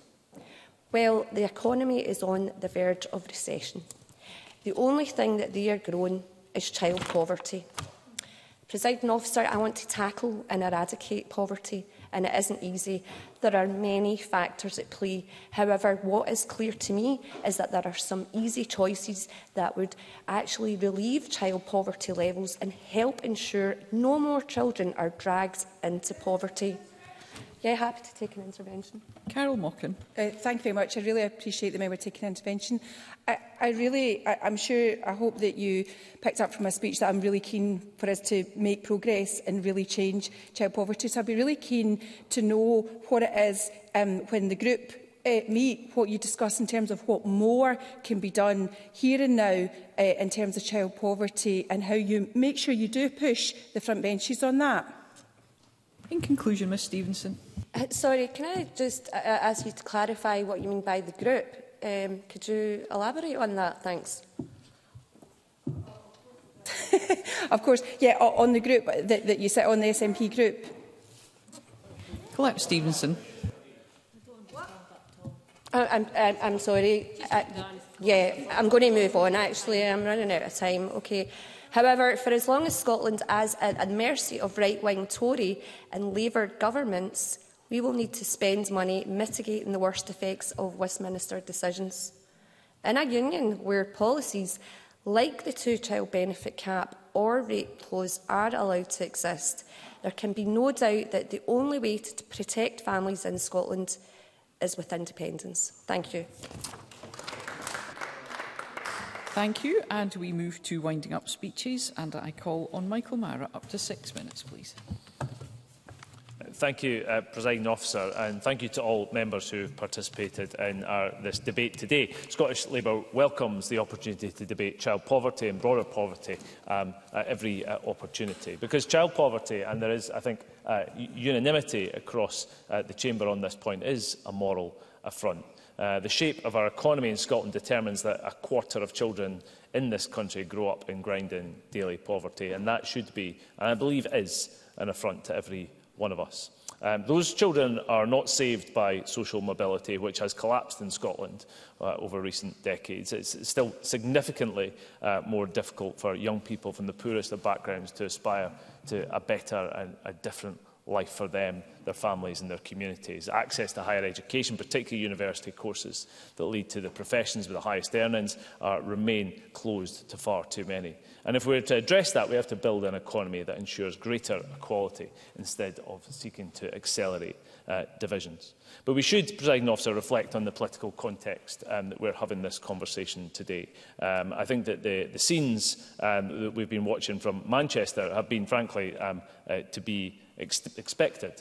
You know, standing room only for Liz Truss a year on from crashing the UK economy, whilst the rest is a sparsely attended Trump rally, replete with conspiracy theories abound in all the speeches, anti-15-minute neighbourhoods and the control of populations coming from Conservative ministers, anti-woke, removing, I believe, the woke from science. One of the most ludicrous things produced, I think, by the Tory party this week. Frankly, it's anti-reality, the Conservative Party meeting in Manchester in recent days. They are desperate to divide people by whatever means, wherever they can. And I'm afraid, and I don't want to spread the entirety of that to the SNP, far from it, I have to say. But there are things that they have been making up today. There are things that have been entirely made up. And I have to say, Presiding Officer, Scottish Labour remains opposed to the two-child limit. We've been abundantly clear on that. Our position has not changed. My colleagues Paul O'Kane, Carol Mockin and Martin Whitfield have set that out in some clear detail. We are absolutely clear that universal credit does require fundamental reform. It absolutely has to happen. But we are in the fourth debate in 2 weeks from the SNP specifically about the Labour Party. Not about their job of governing the country, but specifically about the Labour Party. And it is great on some levels, as Mr Whitfield pointed out to Mr Doris, that they have faith in the Labour Party's ability to form a government across the UK and bring change to the people of Scotland. But I gently say to them in these debates, just saying things about the Labour Party doesn't make them true. It doesn't make them true. So misrepresenting the position of the Labour Party in this area or any other will not change a single vote in Rutherglen tomorrow. I can tell them that. Because our approach to politics is defined by the issue of poverty and child poverty. Labour's record in this area stands up to scrutiny. I'll take the member in a moment. The scourge of child poverty does hold back this country. It's a malignant legacy of collective moral failure, and addressing it will be a defining purpose of any Labour government at any time, past or future. Yes. Kate Forbes. In that vein, taking that at face value, if there was a policy presented to the Labour Party which would tomorrow lift 15,000 children out of poverty, like scrapping the scrapping the two-child cap, would the Labour Party do that rather than waiting for a review? Michael Mara. I can absolutely make the comment. If this government wants to bring forward a policy tomorrow to scrap that cap, if they want to lift 15,000 children out of poverty, then we would happily back that position, if that was what this government would do. But I would say to Kate Forbes, it might want reminding, Labour is not in power here or in Westminster, and you are. You could do it, and you could do it now. Because actually, we've had various quotes across the debate. Mr Stewart saying that he wanted it done. We want an end to that immediately. Let's get rid of it now. Maggie Chapman, it could be done tomorrow. But not by the Labour Party, by the SNP. You could mitigate it tomorrow should you took the option to do it. No, thank you, Ms Forbes. On this point, you've had your chance. And you'll maybe come back to you later on. Yes, well, I think that's a fair comment. It was a point that was answered. So I would say this issue of timing, the Labour Party cannot act on this issue now. We do think there's a fundamental review of universal credit required. That's absolutely clear. No, thank you. But if we are to make real inroads into bringing child poverty back down again in this country, we must tackle the scourge of in-work poverty. And I've heard nothing or very, very little from the SNP benches today other than some warm words about Labour's position on the New Deal for working people. But we want to say that we would ban in government zero-hour contracts. Obviously, bad news for the SNP's by-election strategy in that regard. We would outlaw fire and rehire, day one rights to sick pay, parental leave and unfair dismissal, and we'd ensure the minimum wage is a livable wage. And the General Secretary, and Mr Stewart might want to listen to this, because that is the programme, no thank you Mr Doris, that is the programme that has been endorsed by the TUC, calling those proposals transformative. Absolutely, yes. I recognise that the TUC have made positive comments around about some of these things. Now, Mr Mara has just said that the Labour Party will scrap fire and rehire on day one. Why can they not do the same with a two-child cap? It's that simple. If you can do it for one thing, why not for this one? In conclusion, Michael. I move to conclude. I'm afraid Mr Stewart will find that's not what I said. Why? No, it is not. You'll check the official. Day one rights to sick pay. So when you go into a job, you have day one rights. Check the official record and you'll find out what the policy of the Labour Party is as I have related it, Presiding Officer. And these benches, the government benches, trying to misrepresent it on a weekly basis will do them no favours. Thank you. And I now call on Jeremy Balfour. Up to 7 minutes, please. Thank you, Presiding Officer. It's always interesting to find out the Scottish Government bring forward a debate on social security. I always find myself wondering what the topic of the debate will be. Will it be addressing the unacceptable processing times experienced by those who are trying to claim benefits for Social Security Scotland? Will it be how long it's taken to transfer the devolved benefits to Social Security Scotland, and maybe thanking the DWP for agreeing to continue to administrate some benefits in the meantime? Or will it be simply the Scottish Government taking the time to apologise to all those who have been failed by their shambles attempt to distribute much-needed support? Of course not, Presiding Officer, not at the moment, because this government is not interested in looking at their own failings. They would rather deflect than actually own up to the mess they have made. Today, Presiding Officer, we have seen tactic number 1 from the Green Nationalist playbook. Shout about something the UK government is doing while sitting on their hands and not taking action that is well within their competency to take. Because the truth is that the Scottish Government, if they really cared that deeply about the two-child cap, they could do something about it. Kevin Stewart, Alex Cole-Hamilton, Kate Forbes, Marie McNair, Maggie Chapman, Bob Doris, Colette Stevens. Here is the good news. We have the power in this Parliament to deal with the issue here and now. And you have decided, as a government, to sit on your hands and do nothing about it except to slag off other governments. This is not student politics. This is school politics. It is simply shouting at somebody else while taking no responsibility for it yourself. They could decide to give these families more money if they wanted it to, but they have chosen simply not to do it. I will take, oh my goodness, how so many.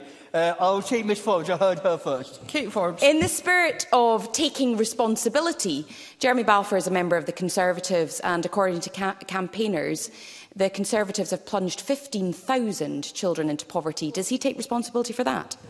Jeremy Balfour. I think let's look at the number of children in temporary accommodation that this government have put into trouble. But actually, I don't, because like Ms Forbes, I was elected to this Parliament to deal with the issues that we are responsible. If I wanted to go to Westminster, I would have gone there. Well, according to the electorate. But I chose to come here. And the point is, we have the powers, but the front bench sit there and are simply happy to point fingers at other governments and do nothing. I need to push on. The reality of governance is that there are choices that have to be made. You have to decide what your priorities are and then make the difficult decisions. The Scottish Government, if they want to lift the two-child cap, they should top up payments for bigger families, finding the money from another budget, such as health or education. This is exactly the same process that you are asking the UK government. No, you are asking the UK government to do. They must make decisions about where to spend their finite budget. It is time for the SNP to follow their own advice if it means that much to them. Miles Briggs, in his contribution, I think helpfully pointed out the amount of money that the UK has spent over the last number of years, particularly around COVID, in protecting the most vulnerable here in Scotland. Ros McCaw made the absolute right point that this Scottish Government has failed on its promise around free school meals, and neither John Swinney nor Kate Forbes have given us a reason why that promise has been broken. But actually, what we should be debating today, Presiding Officer, is how do we get more people out of poverty? Martin Whitfield was right in his contribution to talk about childcare and education. But let's look at what this government is doing around getting more disabled people into employment. The number of disabled people looking to get into employment is higher here in Scotland than anywhere else in the UK. Let's look at what we are doing in regard to education as we fall further and further down the leagues across the world. Let's look at what we are doing to help people from all backgrounds into employment, simply failing them. We don't want, I'm sure collectively, to see any individual, any family on benefits. What we want to give people is opportunity to be able to work and to be able to provide for their own families. Perhaps if the Scottish Government started debating the devolved powers we have in the Scottish Parliament, more than talking... Cabinet Secretary. I'm grateful to the member for the opportunity to make the point, to invite him to work with the Scottish Government. If he wants us to do more with the powers that we have, then help us to stop having to mitigate £127 million per year on the worst excesses of the UK Government, £405 million on the Scottish Child Payment, because the universal credit is absolutely pitiful in this country. Actually have an essential guarantee where we can help people, because they can't always be in work, and even if they are in work, they will need support from the benefit system. So why don't the Scottish Conservatives work with us to see what we could do to stop us having to mitigate against the worst excesses of the UK Government, and we could actually have that money to spend on employability in childcare and elsewhere? In conclusion, Mr Balfour. Yeah, thank you. The issue is here, Cabinet Secretary, it's about political choices. The UK Government have made choices. You have made choices. Your choice has been not to intervene to get rid of this. That is a choice you have made and your government has made. In conclusion, Presiding Officer, we all need to work to help those who are the most vulnerable in our society. Let's start talking more about what we can do within this Parliament and what this government can do, and stop talking about other parliaments where we have not been elected to. Thank you. Thank you. And I now call on Emma Roddick to wind up to 9 minutes, Minister. Thank you, Presiding Officer. Let me be very clear from the outset. The Scottish Government does not have the powers to scrap the two-child cap. Yep. Jeremy Balfour might want to check again which Parliament he was elected to and where the powers sit, because what members calling for mitigation are actually calling for is not for us to scrap the cap. It is to allow people to go through that awful process, to go through the rape clause and then come to us asking for the money that the UK Government should have given them in the first place. Yep. It is not a scrap, and we do not have those powers. Yep. If we were in charge of income benefits, we wouldn't dream of denying vital support to children. The powers to change this sit with the UK Government, and it is only the SNP and Greens who are trying to do anything about that. Presiding Officer, in a debate which is about whether children who did not choose to be born should be exempt from state support due to archaic judgments about people who need to rely on benefits and the number of siblings that child has, it is astounding that there has been so much disagreement. The Scottish Government has consistently called on the UK Government to scrap this policy and support all children, and it's a shame that others refuse to follow our example, even when they agree completely with how awful the policy is. Yes, certainly. I can confirm to the Minister that Scottish Labour will be voting for the motion this evening. On that basis, and there's unanimity around it. There isn't a word that we disagree in it. Minister. But the difference here is that Labour, if they are successful in the next Westminster election, will not be scrapping the two-child cap. They're talking about reviews. They're talking about waiting and seeing and looking into whether this is a terrible policy, which we all know it is. And in a moment, because as a social democrat, as someone who wants to see child poverty eradicated, I've been really disappointed with Scottish Labour, so I can't imagine how their supporters feel. I will give way to Carol Mockin. Carol Mockin. I thank the Minister for taking the intervention. I want to understand what the conflict is. You know, we're supporting the motion today. I certainly have called on how do we work together, and it just seems that we're placing conflict in a place where we should not be doing that. Minister. I think there's a policy in a place that it shouldn't be, and whereas we would scrap it immediately, Labour is refusing to go down that road. And Labour had the opportunity to say that they would ditch this cap if they got into power, and instead they're dancing around it, presumably playing up to the gallery of Conservative voters. Because what have we heard from Labour today? We've heard, we're not going to ditch this policy if we get in, but why don't you mitigate us? They don't support the powers being devolved to allow us to change the system, but they're asking us to mitigate the Conservative decision that their UK colleagues have decided to inherit and safeguard. How brazen can you get? I will give way to Paul O'Kane. Paul O'Kane. Thank you. Does the Minister agree with me that universal credit is fundamentally flawed? that it needs to be reformed in all of its parts, and that's about more than one policy, as abhorrent as the policy is. It's about taking universal credit and making it a proper safety net for people who need it, and also ensuring that work pays and pays well. Minister. Certainly, have a review of universal credit, but you could scrap this and have a review. Exactly. You could do both. Yep. If even Scottish Labour has accepted that no matter who is in power down south, it will fall to the government here to step in and provide a bit of sense and a bit of fairness in welfare policy, it is perhaps time for them to stop shouting down every mention of independence, because they are very close to getting the point that we've been making this whole time. Exactly. Because in Paul O'Kane's words, little changes here and there won't do it. We need fundamental change. The UK is even more broken than universal credit, and we don't need a lengthy review to tell us that. I'm going to make progress, thank you.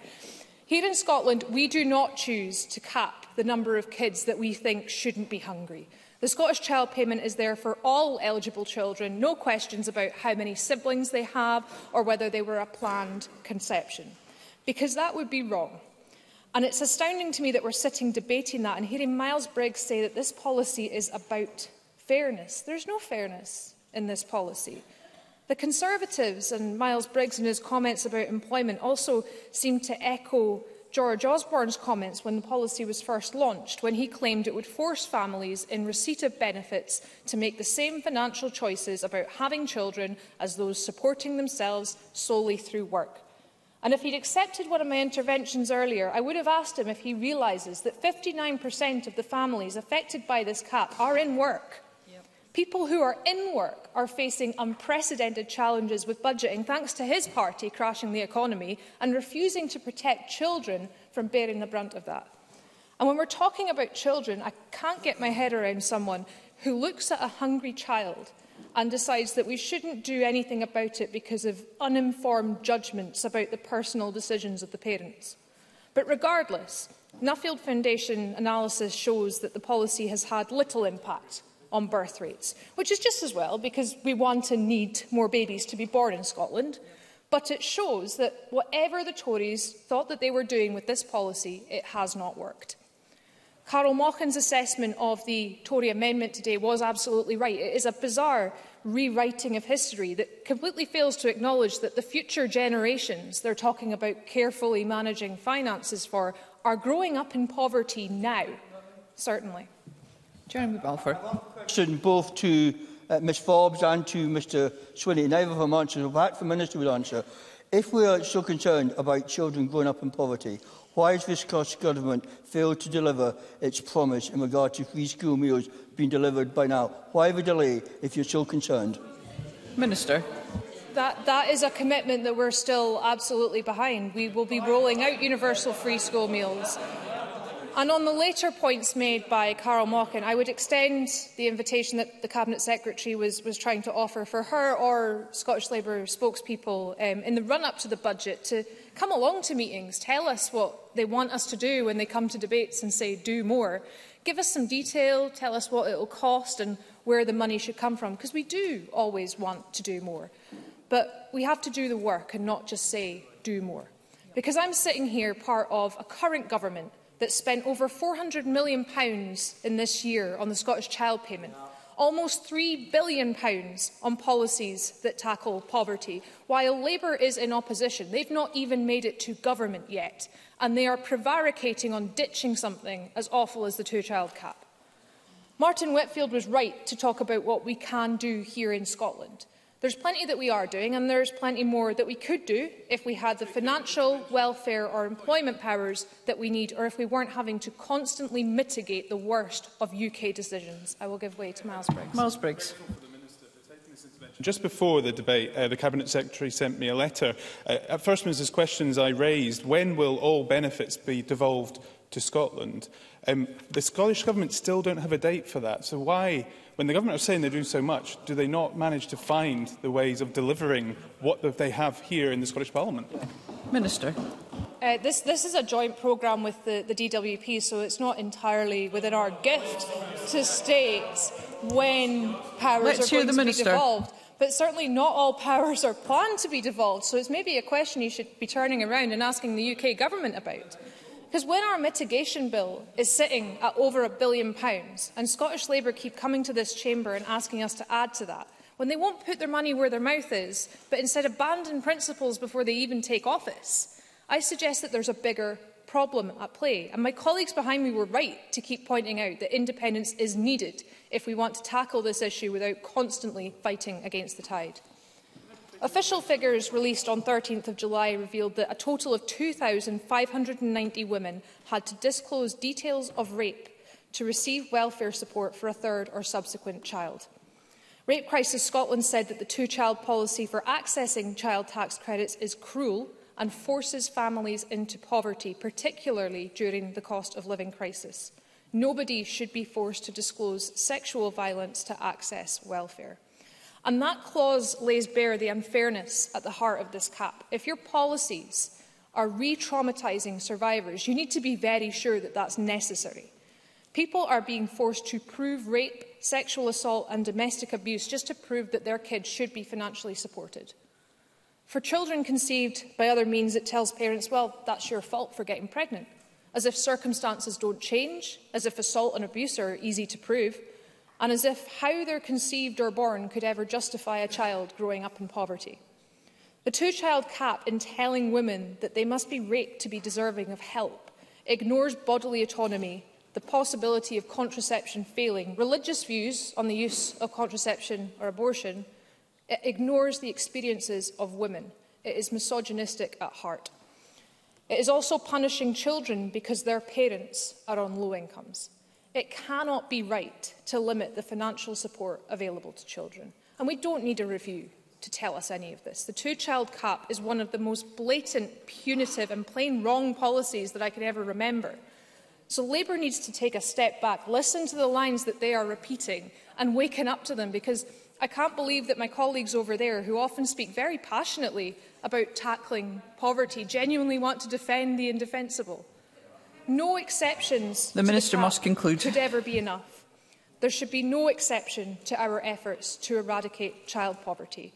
Nobody deserves poverty. Thank you.